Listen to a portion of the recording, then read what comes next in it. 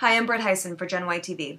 On August 16, 2011, Jason Puracal, an American RE/MAX agent living in Nicaragua, was wrongfully accused and sentenced to 22 years in prison for drug trafficking, money laundering, and organized crime.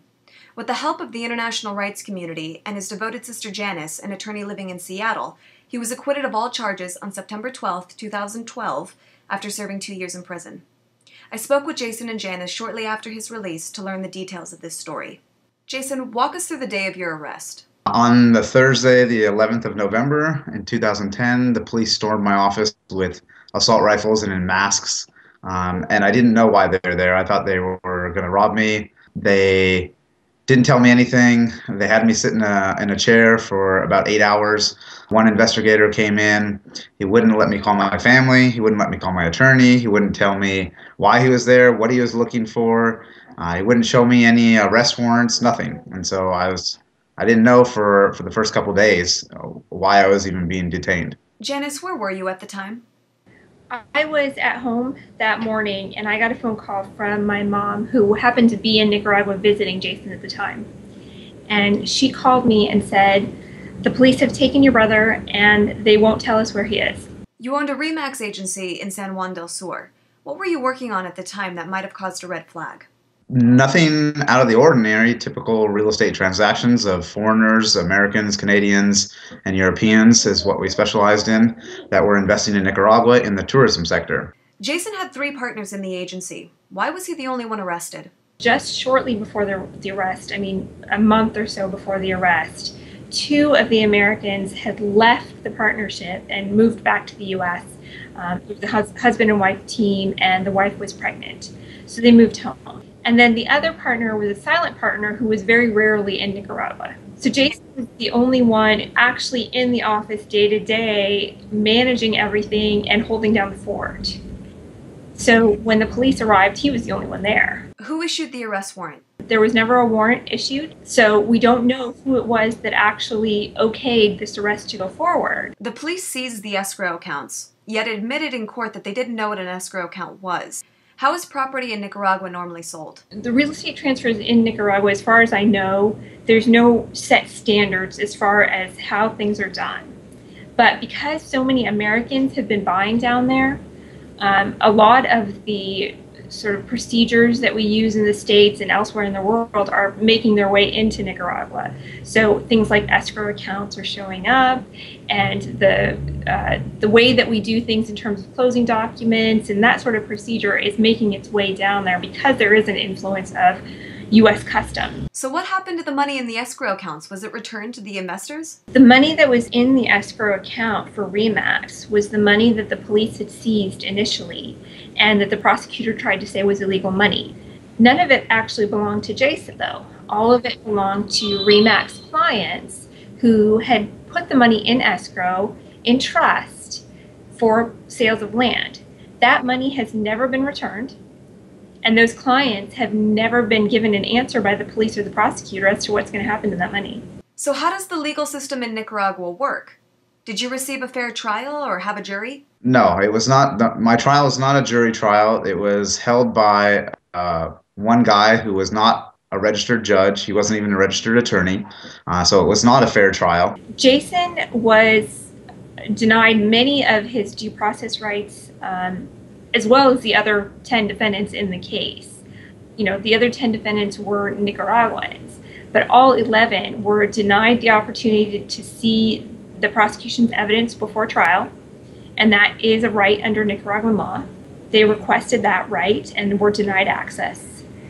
Jason was denied the opportunity to speak with his attorney in confidence. That's also a right that he's afforded under Nicaraguan and international law, and he was denied that right. Instead, when the attorney would come to meet with Jason, he would be forced to sit in front of the police and the guards and talk about their strategy for trial. There was not a lot that could be done to prepare for trial when they're being monitored every step of the way, and he has no access to the evidence. Jason was detained for 9 months before being sentenced. What did the police have to gain by stalling the trial? That's a big question for me too, and I think it kind of points out the obvious, which is if they really had a case here, if they really had anything against Jason, they would have been pushing hard to get that trial right away.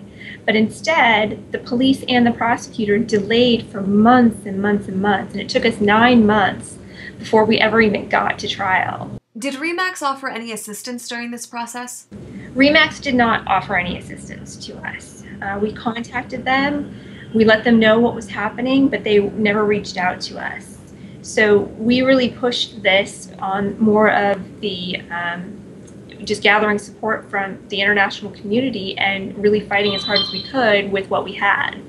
You mentioned that there were 10 other defendants in this trial. What happened to them? All other 10 defendants were convicted along with Jason and received sentences anywhere from 16 years to 30 years. There was no evidence in the case against any of the 11 defendants.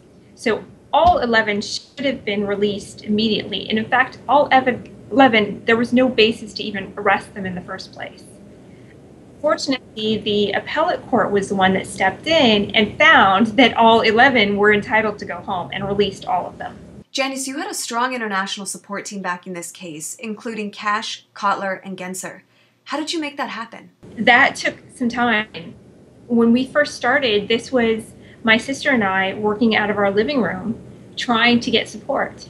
And we slowly added people to the team, and it was just networking and finding people with the right connections that we finally got to the team that we did, and that was the phenomenal team that we had that finally made a difference.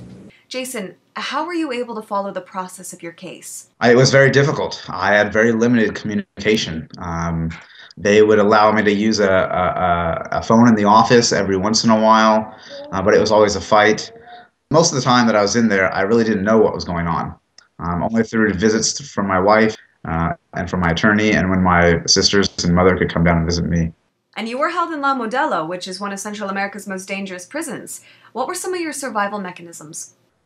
Just try to keep to myself. I wouldn't have survived, I don't think, too much longer unless I had the support of my wife and my sisters.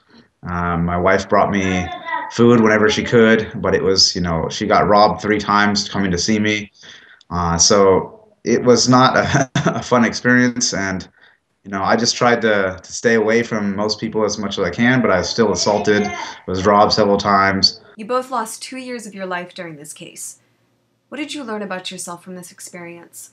You just have to live every moment like it's your last moment, and appreciate every moment that you have, because you don't know when it's going to be the last. I learned so many things about myself and about my brother, and just the bond that we have and the strength that ties the two of us together and has allowed us to not only work our way through the worst time in our lives, but come out on the other side in a better way.